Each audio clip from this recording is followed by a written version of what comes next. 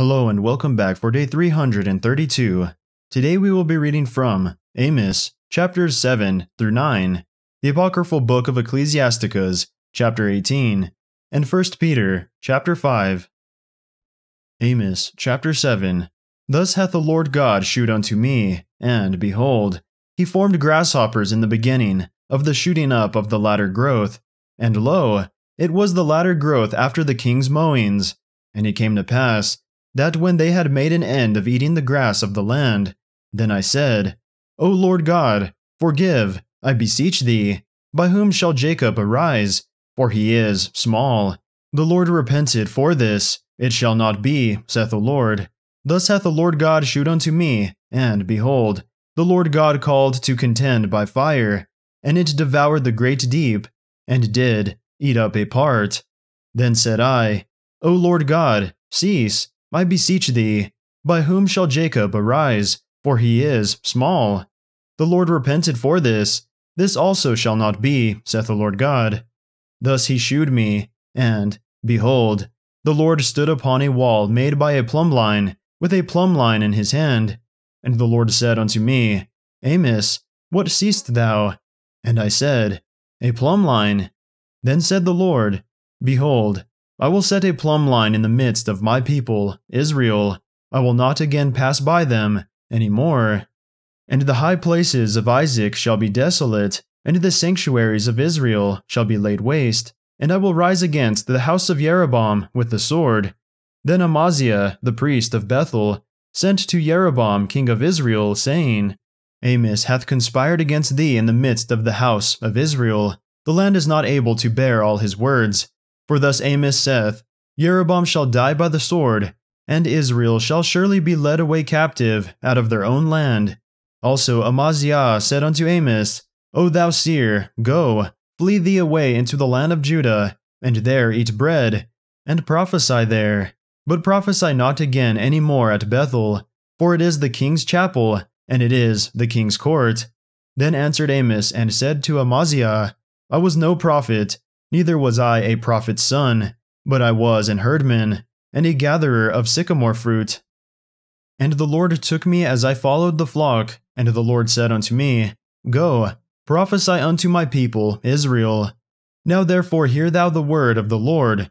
Thou sayest, Prophesy not against Israel, and drop not thy word against the house of Isaac.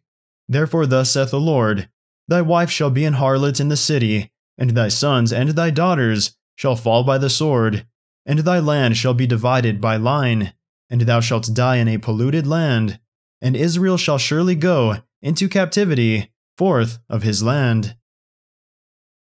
Amos chapter 8. Thus hath the Lord God shewed unto me, and behold a basket of summer fruit, and he said, Amos, what seest thou? And I said, A basket of summer fruit. Then said the Lord unto me, The end is come upon my people of Israel.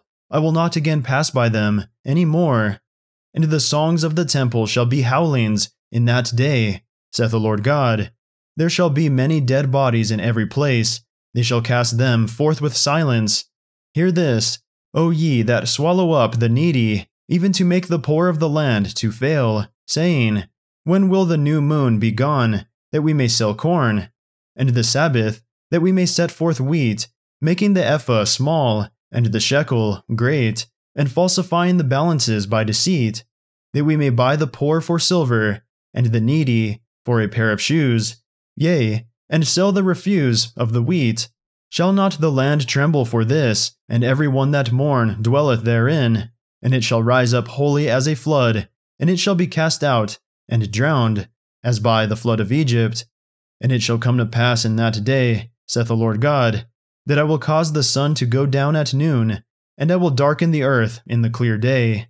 And I will turn your feasts into mourning, and all your songs into lamentation. And I will bring up sackcloth upon all loins, and baldness upon every head. And I will make it as the mourning of an only son, and the end thereof as a bitter day. Behold, the days come, saith the Lord God, that I will send a famine in the land, not a famine of bread, nor a thirst for water, but of hearing the words of the Lord. And they shall wander from sea to sea, and from the north even to the east. They shall run to and fro to seek the word of the Lord, and shall not find it. In that day shall the fair virgins and young men faint for thirst, they that swear by the sin of Samaria, and say, Thy God, O Dan, liveth, and the manor of Beersheba liveth, even they shall fall, and never rise up again. Amos chapter 9.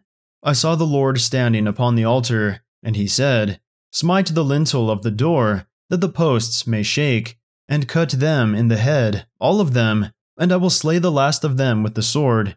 He that fleeth of them shall not flee away, and he that escapeth of them shall not be delivered. Though they dig into hell, thence shall mine hand take them. Though they climb up to heaven, thence will I bring them down. And though they hide themselves at the top of Carmel, I will search and take them out thence. And though they be hid from my sight in the bottom of the sea, thence will I command the serpent, and he shall bite them. And though they go into captivity before their enemies, thence will I command the sword, and it shall slay them. And I will set mine eyes upon them for evil, and not for good. And the Lord God of hosts is he that toucheth the land, and it shall melt, and all that dwell therein shall mourn. And it shall rise up wholly like a flood, and shall be drowned, as by the flood of Egypt. It is he that buildeth his stories in the heaven, and hath founded his troop in the earth. He that calleth for the waters of the sea, and poureth them out upon the face of the earth.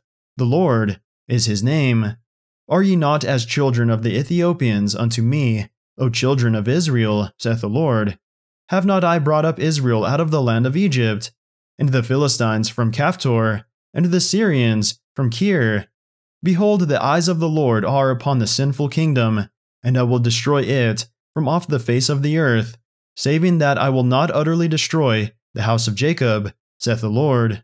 For lo, I will command, and I will sift the house of Israel among the nations, like as corn is sifted in a sieve.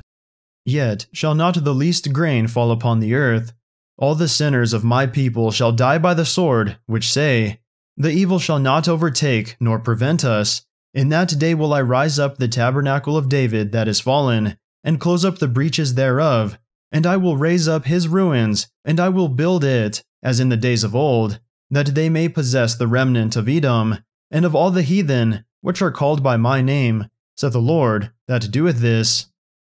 Behold, the days come, saith the Lord, that the plowman shall overtake the reaper, and the treader of grapes him that soweth seed, and the mountains shall drop sweet wine, and all the hills shall melt. And I will bring again the captivity of my people of Israel, and they shall build the waste cities, and inhabit them.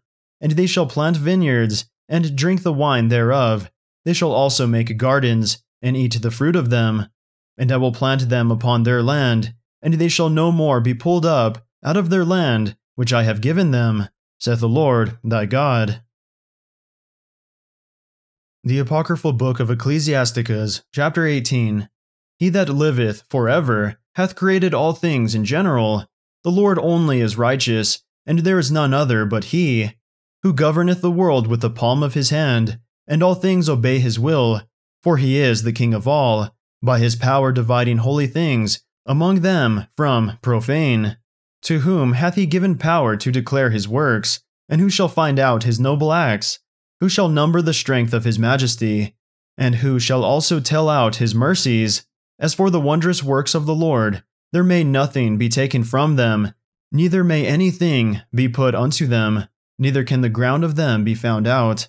When a man hath done, then he beginneth, and when he leaveth off, then he shall be doubtful. What is man, and whereto serveth he? What is his good, and what is his evil? The number of a man's days at the most are 100 years, as a drop of water unto the sea, and a gravel stone in comparison of the sand. So are 1,000 years to the days of eternity. Therefore is God patient with them, and poureth forth his mercy upon them. He saw and perceived their end to be evil. Therefore he multiplied his compassion. The mercy of man is toward his neighbor, but the mercy of the Lord is upon all flesh. He reproveth, and nurtureth, and teacheth, and bringeth again, as a shepherd his flock. He hath mercy on them that receive discipline, and that diligently seek after his judgments. My son, blemish not thy good deeds, neither use uncomfortable words when thou givest anything. Shall not the dew assuage the heat? So is a word better than a gift. Lo, is not a word better than a gift, but both are with a gracious man. A fool will upbraid churlishly, and a gift of the envious consumeth the eyes. Learn before thou speak, and use physic or ever thou be sick. Before judgment examine thyself, and in the day of visitation thou shalt find mercy. Humble thyself before thou be sick, and in the time of sins shew repentance. Let nothing hinder thee to pay thy vow in due time, and defer not until death to be justified. Before thou prayest, prepare thyself, and be not as one that tempteth the Lord. Think upon the wrath that shall be at the end, and the time of vengeance, when he shall turn away his face. When thou hast enough, remember the time of hunger, and when thou art rich, think about poverty and need. From the morning until the evening the time is changed, and all things are soon done before the Lord. A wise man will fear in everything, and in the day of sinning he will beware of offense, but a fool will not observe time. Every man of understanding knoweth wisdom, and will give praise unto him that found her. They that were of understanding in sayings became also wise themselves, and poured forth exquisite parables. Go not after thy lusts, but refrain thyself from thine appetites. If thou givest thy soul the desires that please her, she will make thee a laughingstock to thine enemies that malign thee. Take not pleasure in much good cheer, neither be tied to the expense thereof. Be not made a beggar by banqueting upon borrowing, when thou hast nothing in thy purse, for thou shalt lie in wait for thine own life, and be talked on. 1 Peter chapter 5. The elders which are among you I exhort, who am also an elder, and a witness of the sufferings of Christ, and also a partaker of the glory that shall be revealed. Feed the flock of God which is among you, taking the oversight thereof, not by constraint, but willingly, not for filthy lucre, but of a ready mind, neither as being lords over God's heritage, but being ensamples to the flock. And when the chief shepherd shall appear, ye shall receive a crown of glory that fadeth not away. Likewise, ye younger, submit yourselves unto the elder. Yea, all of you be subject one to another, and be clothed with humility, for God resisteth the proud, and giveth grace to the humble. Humble yourselves therefore under the mighty hand of God, that he may exalt you in due time. Casting all your care upon him, for he careth for you. Be sober, be vigilant, because your adversary the devil, as a roaring lion, walketh about, seeking whom he may devour. Whom resist steadfast in the faith, knowing that the same afflictions are accomplished in your brethren that are in the world. But the God of all grace, who hath called us unto his eternal glory by Christ Jesus, after that ye have suffered a while, make you perfect, stablish, strengthen, settle you. To him be glory and dominion forever and ever. Amen. By Silvanus, a faithful brother unto you, as I suppose, I have written briefly, exhorting, and testifying that this is the true grace of God, wherein ye stand. The church that is at Babylon, elected together with you, saluteth you, and so doth Marcus my son. Greet ye one another with a kiss of charity. Peace be with you all that are in Christ Jesus. Amen. That concludes our reading for the day. May the Lord bless everyone listening with strength, health, and courage, today and always.